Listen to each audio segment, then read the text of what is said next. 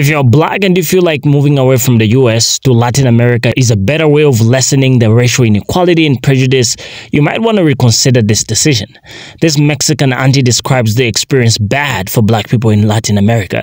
She brings to light the harsh traumatic experiences faced by Mexicans who are much darker in skin tone and likens that to the lived experiences of people in the black community. In simple terms, if Mexicans discriminate against their own kind, then you will most likely face this too. And to give you a comprehensive understanding of how this looks, just look at telenovelas featuring beautiful palm-colored blue-eyed Mexicans, with the indigenous actors as maids and of the lower class. Indigenous actors, of course, being those with darker skin tones, but this discussion doesn't go on without fueling or sparking some perspectives on online. We're gonna take a look at this auntie's video, what people think about it, and you leave your own thoughts in the comment section and tell us whether you think she's making it up.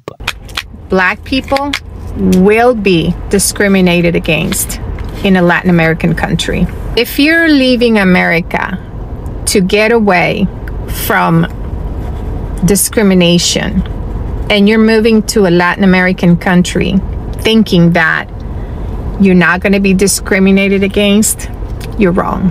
I've been hearing a lot about people that have moved to Mexico and are complaining that they're being discriminated against in Mexico.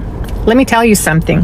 Mexico discriminates against their own Mexican people that are darker shade than the rest of them.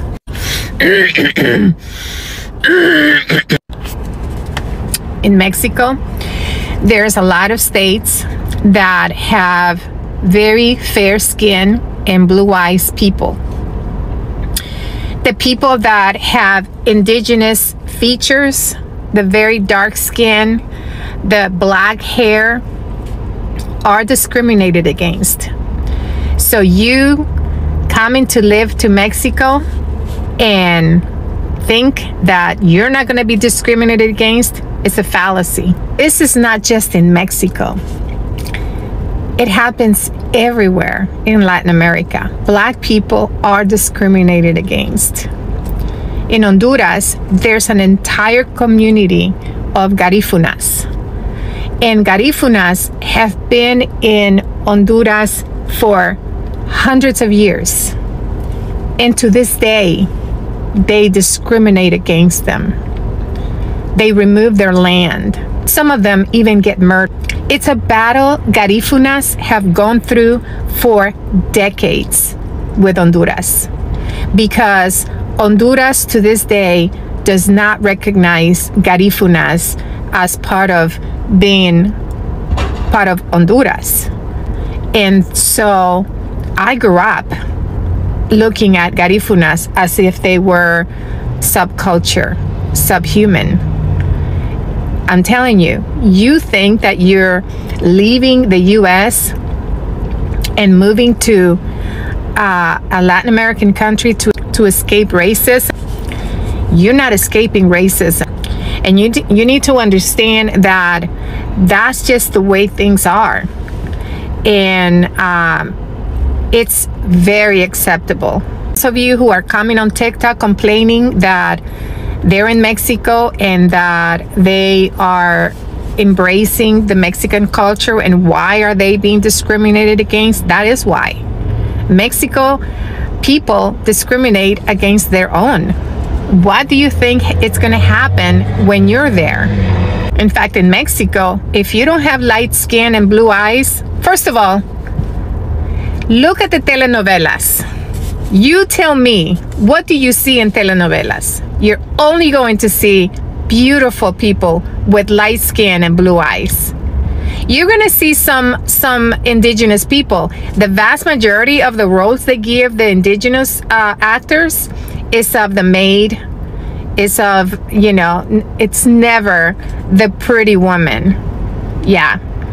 How many actors do you know in Mexico that are in a telenovela and they happen to be black? Just look at the telenovelas and you tell me how many indigenous actors and actresses you're going to see in those telenovelas. It's the reality in Mexico, and you need to understand that. You're not escaping racism by moving to a Latin American country. Ma'am, I know you lying. You did not get it. Yeah, we black. We already deal with race. You know we deal with it all over. But baby, did you get up on Beyonce's internet and start pouring Miralax in your coffee? This is just a situation, bro. And then you poured it in your coffee. And I'm allergic to coffee. I know coffee already makes you want to take a shit. And you just poured a cat full of the Miralax. The last thing you need to be worried about right now is who's being discriminated against. Your butthole is about to be discriminated. I'm talking about spicy diarrhea. Talking about black people pouring some. I hate the internet, bro. I hate the internet. It's true. Black people. Go back and watch that creator's video. She's absolutely correct. But what she cannot speak to is systemic racism. Those are two different things. Being discriminated against and having policies and procedures and laws put in place to keep you systemically suppressed and depressed in your country, to keep you from progressing. Those are different things, right? Right. So, I'm trying to put my phone down. So, if you are planning to relocate and you want to escape systemic racism, then yes, move abroad. If you want to have a better chance at elevating your life and, you know, experiencing a life of more peace and ease and, you know, just more opportunity of just being, then yes, move abroad. You will not ever escape discrimination. There are going to be people who will discriminate against darker complected people everywhere. Anti-blackness is everywhere.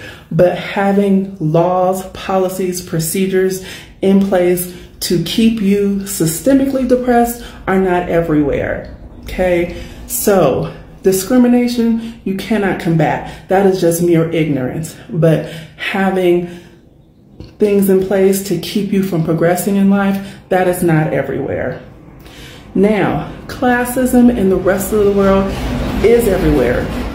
Do I disagree or agree with that? I absolutely don't agree with classism. That is when you have more money than you are preferred. I disagree with that. So, she should have clarified, but she can't necessarily clarify on something that she hasn't experienced. Being a black person, being from the United States, having experienced systemic racism, I can speak to that.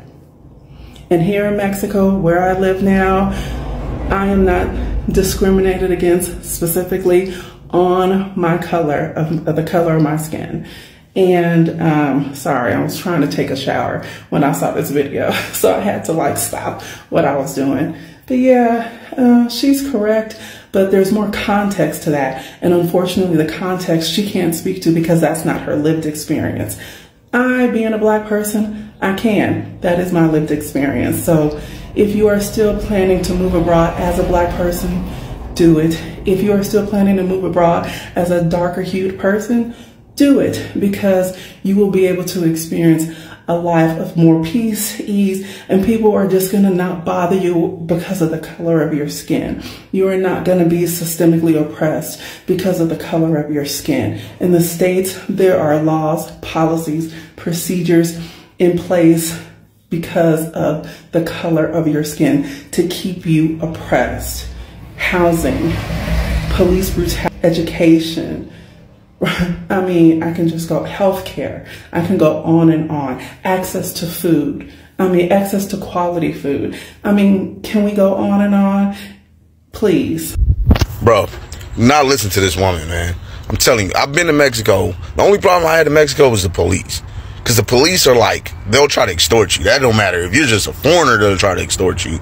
But as for all that race stuff, bro, what I've noticed is you got a lot of foreign, like, immigrants that come here and they become, either they're born here and raised here, or they're just raised here, or they've been here for a while, and so they get indoctrinated in that anti-black shit, and then they'll tell you, oh, my country's racist too and you can't go there. No, bro, they're really hating because they know their country's not racist, and so what they're really doing is trying to like kiss more ass from other people, bro. I'm just gonna tell you the truth, flat out, man. Because what I've noticed going to Colombia, and I've I know I've gotten to it with Colombian people online, but they were all American, bro. Or Hispanics and stuff, they were all American. Asians, they're all American. Ain't no Asian person from that country or Hispanic from that country is talking about, oh yeah, we don't like black people. No, nobody says that shit. Nobody be like, nah, man, bro, they don't care about your color or your race over there, bro. Don't listen to these people, bro. They're really mad and they're really jealous because you can go there and you can make it and you can chill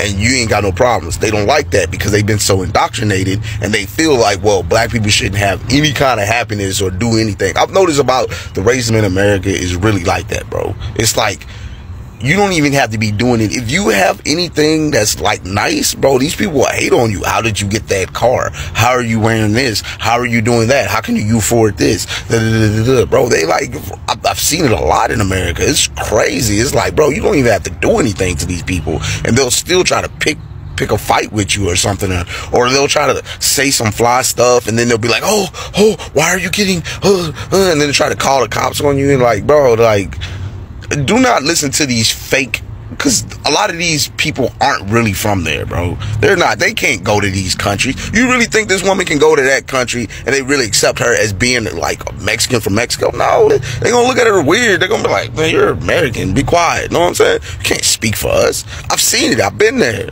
I've been to multiple countries. These people don't speak for that actual country, bro. They're related by heritage. That's where their people come from, but they're far removed from that culture. I've noticed that. I've gotten to with little Asian chicks. She was like, yeah, they don't like black people over there. And you see all these black dudes married over there. And like, I got a lot of friends in the Passport Bros community. I'm a Passport Bro. I got a lot of friends in the Passport Bro community. They're married there. They're like, nah, it ain't like that. They're just saying that. They're trying to fit in with the culture in America. And so they're trying to like be like, oh, because what's happening is, pretty much black people are getting success. Black men especially are going overseas, finding whatever they want to find, a relationship, better like living and whatever. They don't like it because they're like, oh, well, that makes us look bad because that makes it seems like we ride with the black people. So they try to like, they don't make this shit for you, bro.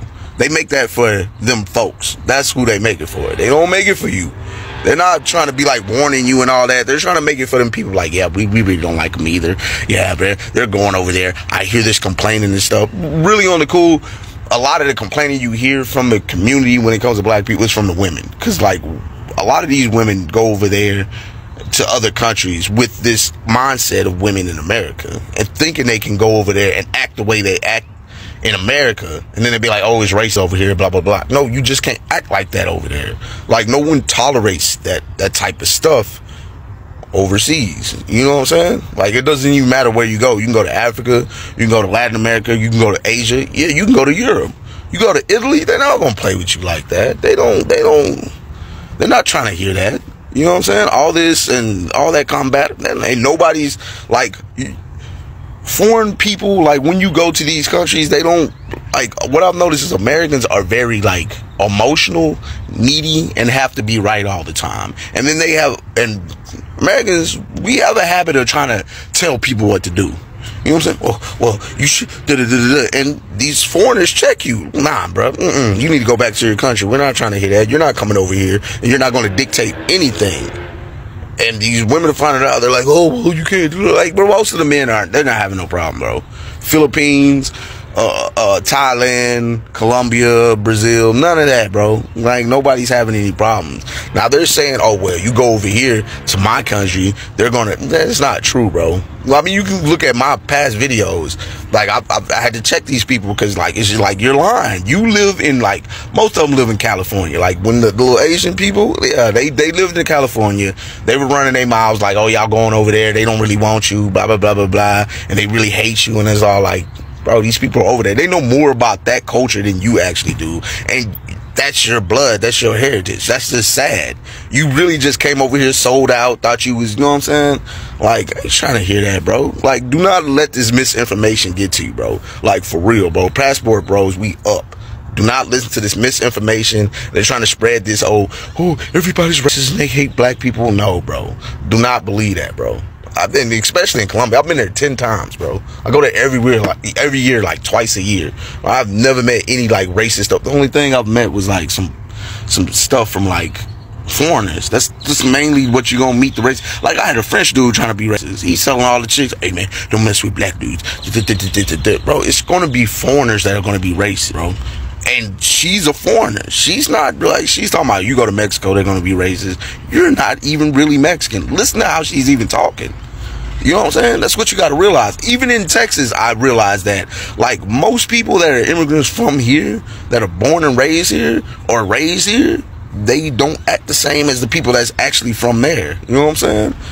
The Hispanics, they don't act the same at all. They're just like two different people. So don't listen to this misinformation. Don't listen to this hate, because what she's really doing is not really about warning black people. It's really trying to side with them people and be like, oh yeah, we really don't like them. They're lying about it. Yeah, man, just peep game, bro. Mexican aunt might not even be a Mexican after all. Yeah, this is the deception of the modern age. But I think one big question is, what could be making people from the black community get out of the US and maybe even want to travel to other countries? So the big issue, the most big issue, it's has to do with safety and discrimination, out-of-the-system and all that. Now, many black Americans are seeking to escape systemic out-of-the-system, right? And that is the objective, or rather, that is the main focus of this video. That out-of-the-system that black people are trying to escape, and the violence that comes with that and all that. Now, high-profile incidents of police unaliving and racial discrimination, such as the unaliving of George Floyd, Ahmaud Arbery, and Breonna Taylor, have intensified these concerns. Now, the other reason is because of economic opportunities, because we all know that the economy is pretty bad, right? So everybody is trying to look for that greener pasture in their life. So some are moving abroad in search of better economic opportunities and the lower cost of living. Of course, countries like Mexico, Costa Rica, and Portugal offer a more affordable lifestyle compared to many parts of the United States. Perhaps that's one of the reasons as to why this palm-colored, now I'm calling her palm-colored, she's not really Mexican. Yeah, that's one of the reasons as to why she doesn't want black people to move to Mexico, right? The life there is better, and she knows that if black people moved outside, her and the rest of our palm-colored friends are not gonna have that entitlement or privilege that they've been enjoying. But at the same time, they are still gonna maintain that. But I guess palm-colors just like to see black people suffer, right? That's perhaps the reason why she's trying to prevent black people from traveling there. Now, the other thing is quality of life. So the desire for a better quality of life, including access to healthcare, education, and more relaxed lifestyle, is another significant factor. We all know that healthcare is pretty expensive in the land of the free. We've covered a video on this. Now, many find that countries like Ghana, Senegal, and Panama offer a welcoming environment and a sense of community. So people might want to travel not just to Mexico, but to other countries as well, such as Ghana and Senegal, as well as Panama, right? All over the world, there are things that you've never seen before. There are experiences that are ready for you to explore. Now, the other 2 points are cultural connections as well as political climate. So in terms of culture, black Americans are drawn to countries with rich cultural histories and connections to the African diaspora. Now, when it comes to politics, the political climate in the US has also played a role. Events such as the 2020 election and the overturning of Roe v. Wade had led some to seek stability in a different political environment abroad.